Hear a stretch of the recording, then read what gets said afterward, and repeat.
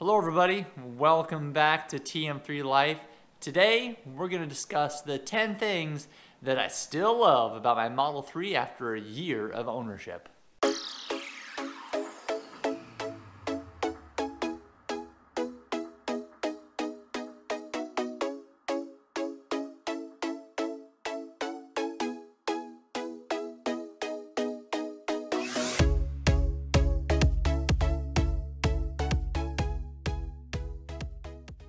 Number 1. This car is jam-packed with technology. I mean, heck, it's just a computer on wheels, right? I mean, all it is technology. You have the app, which gives you so much functionality into what you can do with the car.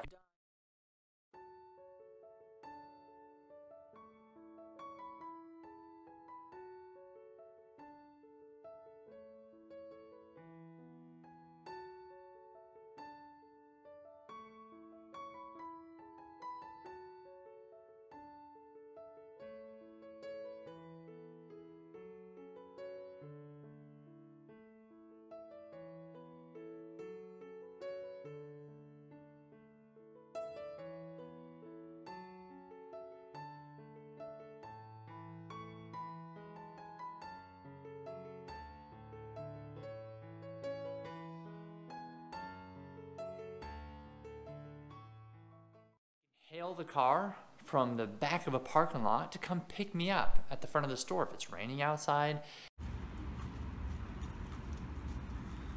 Okay, and let's begin.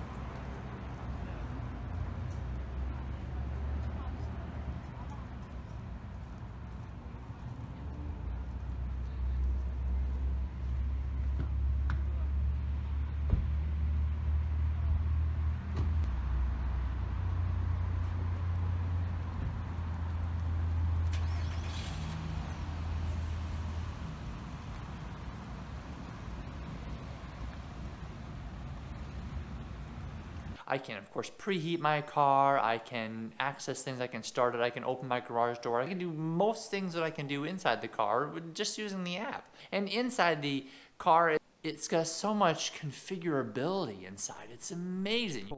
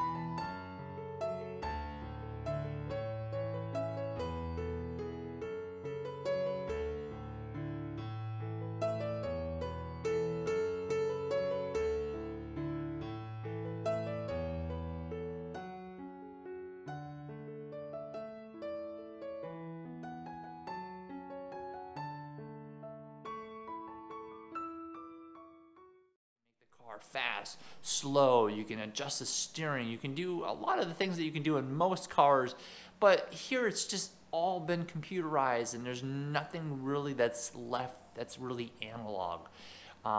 It really is truly a computer on wheels, or like an iPad Pro essentially stuck to your dashboard, and that's pretty much it. And if you're a tech geek like me, you'll love it. Number 2, the simplicity. The simplistic interior. Now this is one of those things you love or you hate, right?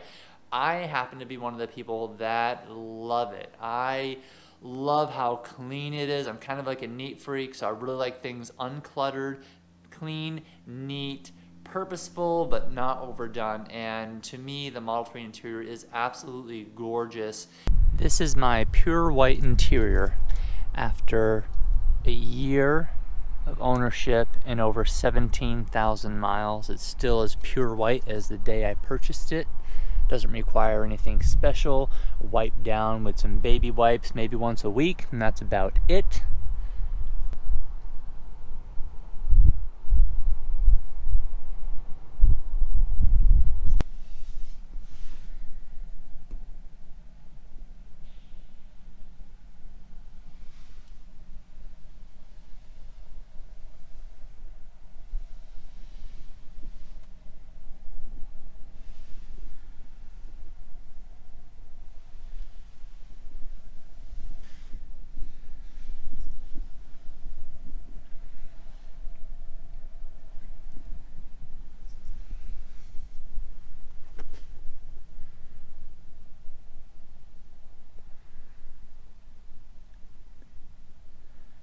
Gotta love the full glass roof.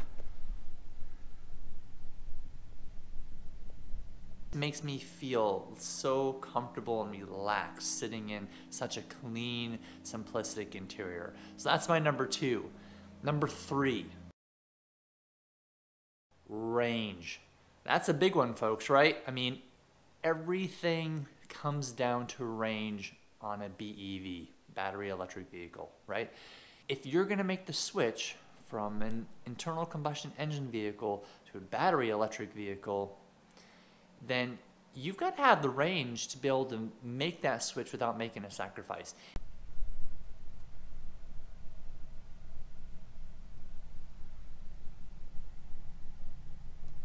And that was key on the Model 3. I didn't have to sacrifice where I drive and how I drive. I didn't want to have to drive around in the car wearing a blanket over my lap in the wintertime. I didn't want to have to worry about if I have enough range to get to where I'm going. And one of the huge pluses is, of course, the supercharger network. So as long as you're driving pretty much anywhere in the US, you are good to go. And you take that from me because I have been around the US in the Model 3, and you all know that by now. Number 4, charging. Home charging and long distance charging, right? Well, we all know what we're going to do long distance, right? We're going to go to our Tesla superchargers.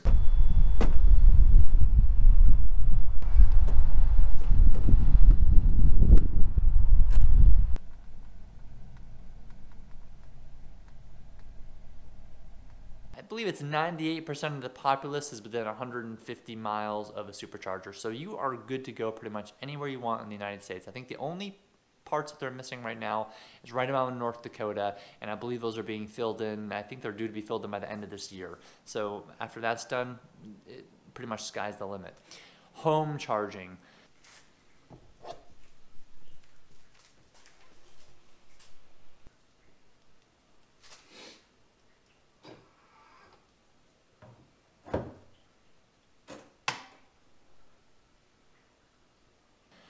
Love the home charging, especially with the Tesla wall connector, which there's a video above, I'll link it here, of installing your own Tesla wall connector. And with that, you have a wand, just like you do at a supercharger, where you can open the charge port door right from the wand and plug it in, it's charging. You have the ability to daisy chain other chargers off in it. You can charge, up to the Model 3's max charging capacity by attaching the Tesla wall connector to a 60 amp breaker, and you can put a full 40 amps of charge into it, AC to DC, which is going to give you about 45 miles per hour of charge at home. Do I worry about that? Not at all. What's great about charging at home? Every morning, I leave my garage with a full tank of electrons, folks. I don't need to worry about stopping at a gas station, getting that scheduled into my day, because if you leave your garage in the morning and you have a quarter tank of gas and you drive to work, well, guess what? On your way home, you might as well stop and get groceries or pick up some milk at the local convenience store, because you're stopping to get gas. I don't gotta do that. And I can't tell you how much of a change or paradigm shift that really is for me, because now I drive past gas stations and I see all these people sitting outside waiting for their car to fill up. And yeah, it may only take 5 minutes to fill up a car with gas or diesel, but I don't want to stand out in the freezing cold and make my hands all smelly like gasoline. I never realized how much that bothered me until I don't have to do it anymore. Every day I wake up and I'm ready to go with the same full tank of electrons I had the previous day. It's phenomenal, and until you get a chance to experience it, it's kind of hard to really grasp the idea, but trust me, it is awesome. Number 5. Storage. Oh my gosh, this car is full of storage. And the storage underneath here doesn't even exist in a Model S. But if we open this up, looks like just a small little tray here, all nice and felt lined. Pull this out, set this up here, and it goes way down deep. Let me stick my hand in here so you can get an idea how far it goes in there. And then it comes up here. So there's all that storage, which again doesn't even exist in the Model S or the Model X, I do believe. And then we have this opens up and like, oh wow, look at that little tray. This tray is kind of cool. It's got my J1772 adapter in case I'm in a level 2 charger somewhere that isn't a supercharger. I have that. But that's not all. Pop this open. This is where you can put 2 phones in here. This is my phone's kind of big because I have it, plus I have it in a case. But then if you move the phone out of the way, this lifts up and we can pull this little tray right out of the way. I've got some microfiber towels down here, but if I move those, let's take a look at how deep that storage is. That is phenomenal storage. And of course we also have our glove box storage.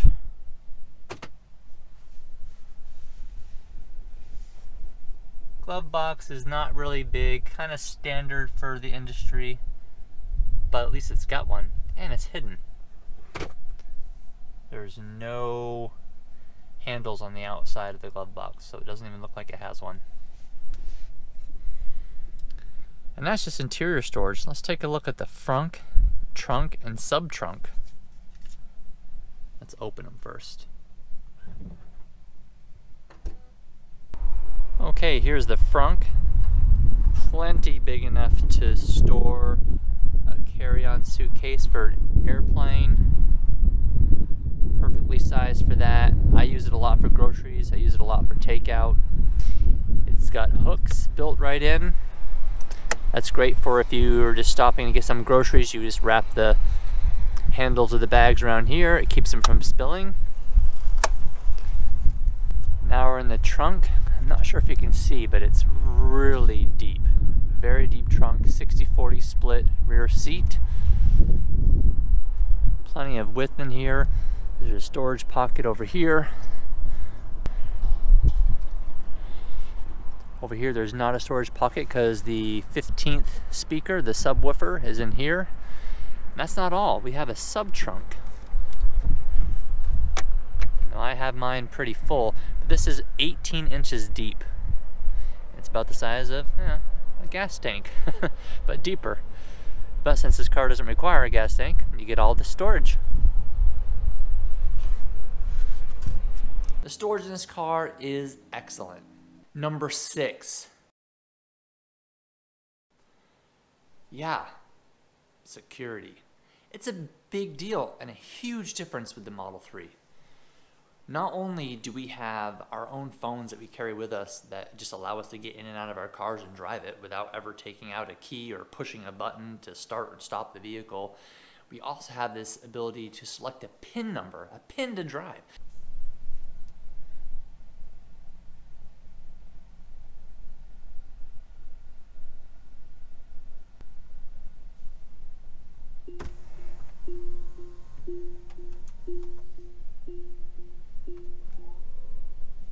Someone were to steal your phone and jump in your car, guess what? They're not going anywhere unless they can figure out your 4-digit PIN.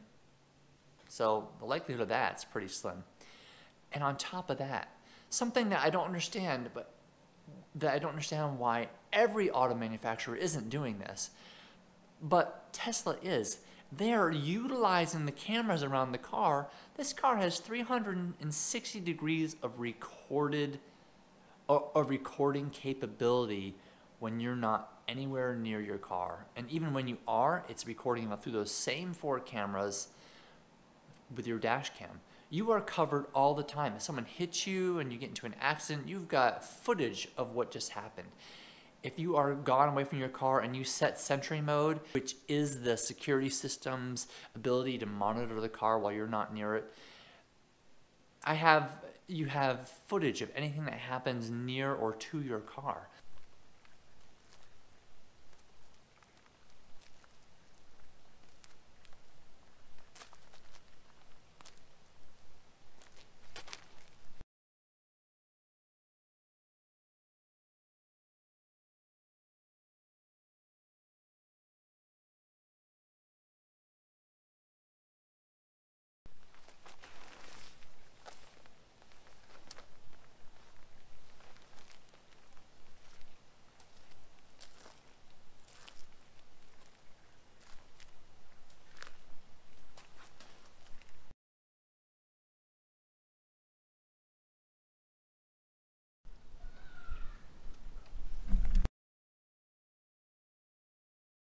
It is absolutely phenomenal. I love watching my Sentry footage. A lot of times it's just people looking in and taking a look at the car, which I think is great. Sometimes people actually know that they're being recorded because on the screen it tells you that you're being recorded, and they'll say hello, they'll wave, or they'll make a funny face or do a little dance.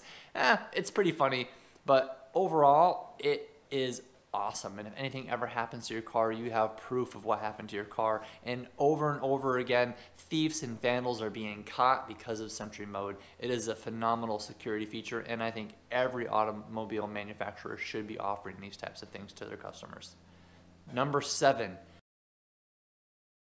Oh my gosh. The seats in the Model 3, the front seats, I guess even the back seats, but for me, you know, I only pretty much sit in the front. They are so comfortable. It's like kicking back in your lazy boy. Oh my gosh, it is just phenomenal. I have put 12 hours straight on the road in my Model 3 sitting in my seats and have not been uncomfortable at all. It is amazing. And the space in the car, you just feel like you have so much space, not only because of the simplistic interior, but because of the glass roof. It just gives you that open air kind of feeling, even though technically the roof doesn't open, but with being full glass, it just feels so much open to the outside. It is just absolutely wonderful. Electric vehicles in general are so smooth. They take off really smooth, they slow really smooth, they don't shift, there's no jerky motions, there's nothing. Even with the automatic, you may think it's smooth, but when you get a fully electric vehicle, it is truly smooth, quiet, and just wonderful. The comfort in these cars and pretty much a lot of battery electric vehicles is great. But in the Tesla Model 3 and most Teslas in general, it is unparalleled. Comfort is awesome. Number 8. Ooh, infotainment is amazing. I can watch Netflix, Hulu, YouTube.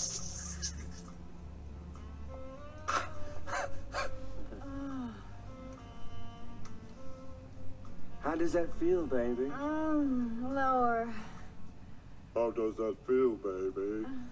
I can swap over to the game console essentially, and I can play video games, but essentially pulling out an Xbox controller in my car and playing video games.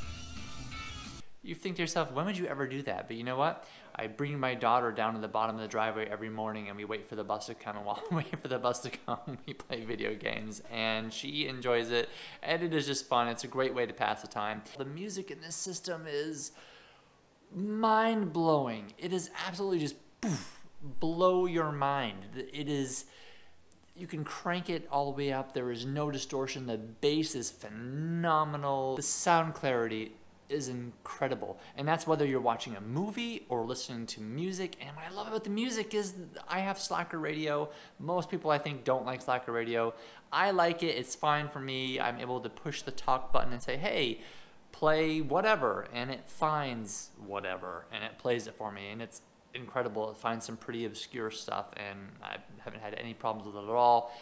The quality is great. The sound is amazing. So infotainment, bar none, one of my most favorite things of the car. Number 9. Yup, autopilot. Used it 97% of my trip driving around the United States on the highways. I use it here at home, driving on secondary roads. You got to pay closer attention, obviously, because right now it doesn't see or acknowledge stop signs. It sees them, but it doesn't acknowledge stop signs or stoplights, so you got to pay attention to those types of things. But other than that, this car drives me right down the road if I don't feel like actually driving. It allows you to have a hand free to do something else without worrying about whether or not you're going to veer off into the oncoming lane or off the shoulder or what have you. And the autopilot works just for the most part flawlessly. It's like having it's not like having a really experienced driver behind the wheel, but it's gotten so much better. I remember when I first had it, it was like having a 13-year-old drive your car. That's a little iffy, right? But now it's like having a 16, 17-year-old drive the car. It's getting so much better, and it gets better with every update. And the more and more miles that people put on autopilot, it learns. It's an AI, and it's learning, and it's getting better and better, and it's phenomenal. The adaptive cruise control is great.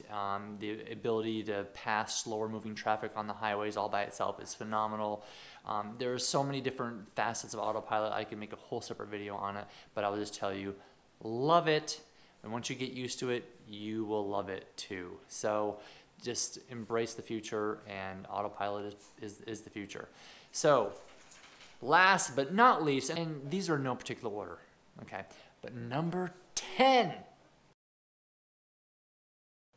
performance. This is huge. I've had a lot of really nice, really fast cars, and I wanted something that was going to be able to at least meet those needs or expectations. And the speed is crazy. I don't care if you're at a dead stop. Here we go.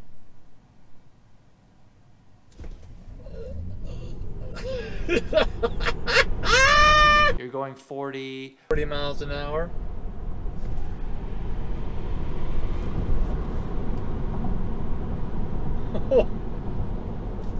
Whew. That could be a good ab workout. Maybe I have something there. The new and improved Tesla abs. I don't know.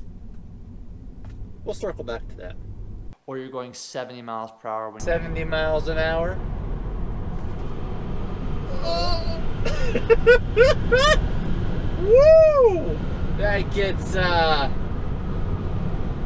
can get you arrested pretty quick. You smash that accelerator, boom, pushes you back in your seat, and you're off again like you just took off from a stop. It is crazy. It warps your organs inside of your body. It is phenomenal.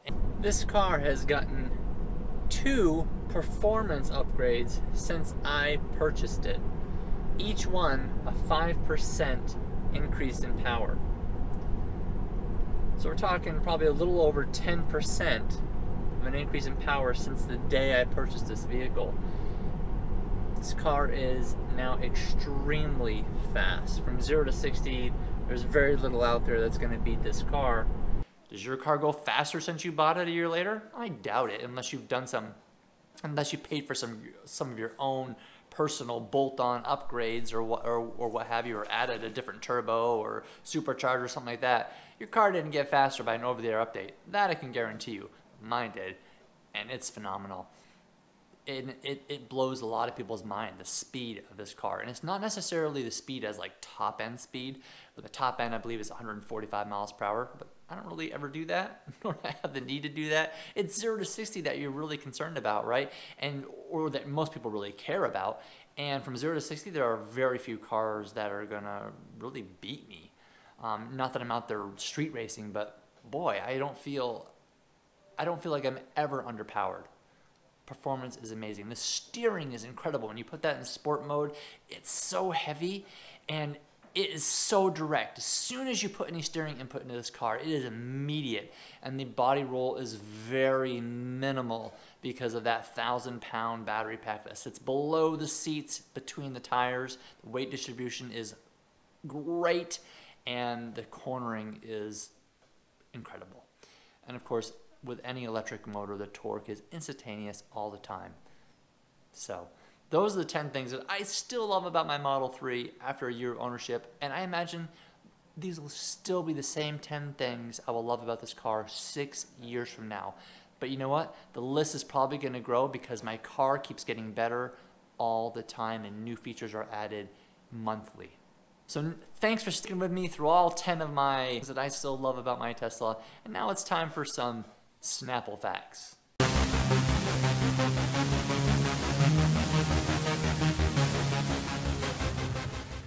Once again, welcome back to Snapple facts. Let's grab 2 caps at random.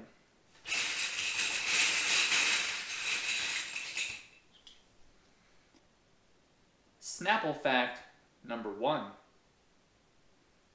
It is possible to lead a cow upstairs, but not downstairs.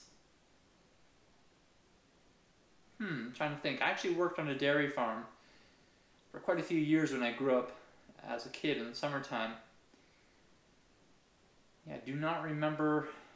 I'm just trying to remember leading them around to the milking corral. Yeah, there was never any stairs. Just ramps. That is interesting knowledge. You do learn something new every day.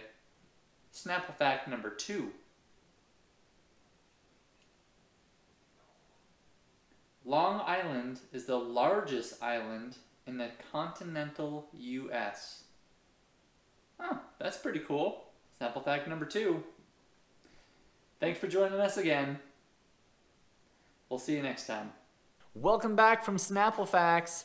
And I just wanted to say, if you haven't subscribed to the channel, go down to the bottom there, hit that subscribe button. And if you like this video, please hit the like button. It helps get the video shared around and other people can see it and compare notes. And if you have other things that you love about your Model 3 or things that you think I should have had on my list, make a comment down below and put what you like best about your Model 3 or your Tesla in general. I'd love to hear what you think is best about it. Until next time, let's keep those batteries charged.